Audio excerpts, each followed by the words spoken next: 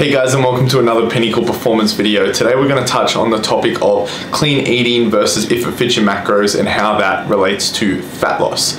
So there is this mindset that when you are trying to lose weight, that if you just eat clean foods, whole foods, which even the concept of clean foods is always quite, I don't know, vague and blurry when people, the whole association with clean foods is essentially something that's a whole food, but if you were to ask someone what clean food was, you'd be going down a rabbit hole. Very vague topic, and generally it's just associated more with like marketing than anything else. So the clean eating concept is that if you just eat whole foods, so things that are like, let's just say meat, fruit, veg, nuts, etc., and that's all you eat, you don't eat anything that comes out of a packet, that you will lose weight because it is a whole food approach, versus the if it fits your macros or like calorie counting approach, which is having a set amount of a set caloric intake, a set amount of macros to hit on a day,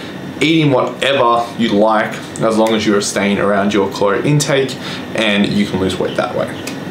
Now, I think that there is a healthy balance between both of these approaches. So I believe a lot of the time with the clean eating concept that people are consuming more calories than they actually believe that they are, especially when it does come to things like whole foods. People underestimate the amount of calories that are in things like nuts, sometimes that are in specific amounts of like different cuts of meat that they're consuming, especially when we're like looking more towards like fattier cuts. If people are consuming, excess amount of eggs or excess amounts of, people associate like things like potatoes with vegetables and forget that they also have their own, carbohydrate content as well. And so not that once again any of these foods are bad, but people are just underestimating what the actual calorie in their calorie intake is and what the calorie amounts of each of those individual foods are. But just because they're associating them with clean foods, they're losing track of what they're actually consuming.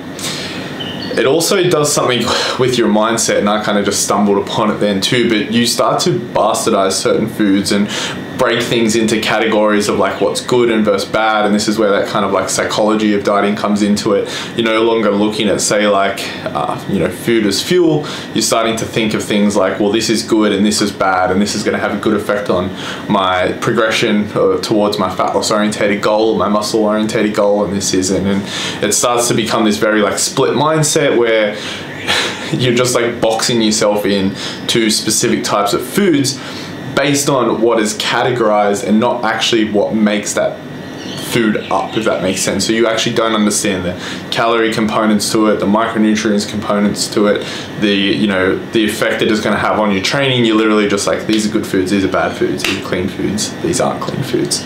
So there is that kind of like psychology aspect that comes into what is considered clean eating as well. So that's one thing that I think moving forward and having like a successful long-term approach to dieting, you need to kind of understand what are in the food so you can intuitively eat. The other thing that I'll touch on continuing with the clean dieting aspect is, and this will relate to both, but diet fatigue is a huge thing as well. So like people will look at what, let's just say it's like how I eat, or say how someone who eats quite well, and look at that and consider that to be a diet. But a lot of the time, it's not actually a diet. That is just the way of eating. You're just eating, foods that work with your lifestyle, foods that work and make you feel good when you're training, and foods that, are supporting like long-term health. So it's about finding a way of eating to your life, not a diet as such. And a lot of the times when people are associating these as like clean and good foods, and these are dirty and bad foods, people start to kind of like mentally fatigue out because they feel so restricted. So having a more flexible approach can sometimes be beneficial, but there is obviously adverse for both. So to touch on the if it fits your macros, and kind of going back up to, I guess, the initial part, I've kind of like left some notes for myself here. When it comes to tracking, there's obviously a great opportunity to learn what are in foods. So you're giving yourself the ability to track things, and you may be able to learn like, oh, well, this has way less calories than I thought it had, and this has way more than what I thought it had, or I can be eating more of these foods and that's going to help me hit my protein intake, and it doesn't have as many calories as I thought it had. You can learn more about like the micronutrient content of foods, and you can do this all through using different apps like MyFitnessPal, like Fat Secret. You know, there's a multitude of different tracking apps out there that can be very helpful, and I believe everyone should track at some stage, whether it's literally just for a food diary, whether it's, you know, for just like education, just like even if you don't plan on dieting, just tracking the foods that you're currently consuming and like see what can be, you know, optimized, or even just to kind of teach yourself what are in the foods that you're eating. I believe it is a very good like education tool to have a more sustainable long-term approach to things. I think where people take it too far with that if it fits your macros type mentality is people will eat foods that are lower in, pardon me, all these videos are staying raw, by the way.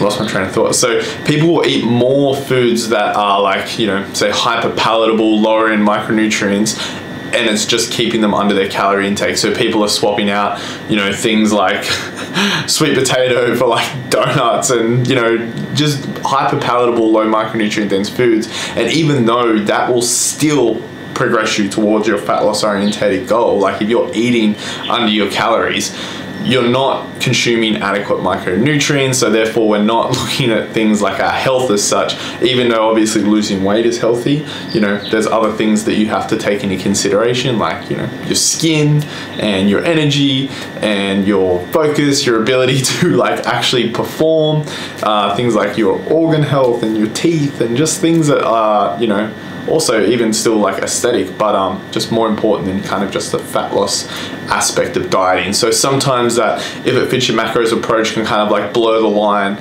between like what is going to be optimizing your health and progress towards your goal, and just the ability to eat whatever it is that you want, as long as you stay under your calorie intake. So that's kind of, I guess, where the balance of like clean eating or having that whole food approach and tracking it can be, you know, super helpful. The other thing with like tracking is, coming to the like diet fatigue side of things, tracking once, especially if you eat you know, a very similar day, it doesn't require you to track every single day if you are eating like a very similar kind of layout of food. So there is the ability for you to kind of stay more on top of your diet approach as such, with an understanding, and not be as fatigued to it. I don't encourage people tracking every single day year round. I believe that it should be kind of like set periods where you track, especially when you are like very focused. It can help keep you more accountable, especially if you're working with a coach. Having that data there can be very helpful for them, being able to like pass on that data for them to be able to work closer with you. But as much as it can be less, say, mentally fatiguing over time, it starts off to be very mentally fatiguing. So like with the concept of clean eating, it's, you know, you're kind of just boxing in like, say, whole foods versus things that are in packets, versus like when you first start tracking, it can be quite overwhelming to see all those numbers, and, you know, to understand whether you are doing what's right and what's wrong, and should my protein be higher or lower, and what should my calories be, and, you know, this equation gave me this and this one gave me this. So there's a lot initially, but then once you kind of have that baseline understanding, tracking your food becomes quite easy. And that's why you can see so many like, you know, influencers or nutrition coaches or PTs or just athletes in general that looks like they're tracking every single day, and you're like, wow, that just seems like such a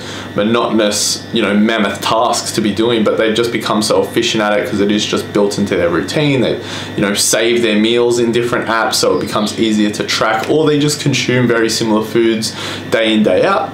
And you can also add the, I guess, more fun component to it, where you are more flexible with the approach and you're making fun and exciting things and implementing those, and, you know, there's a little bit more enjoyment to it from that perspective, which can make it less fatiguing. So just keep that in mind. So overall, you want to be able to try and have a combination of both clean eating and both if it fits your macros type approach.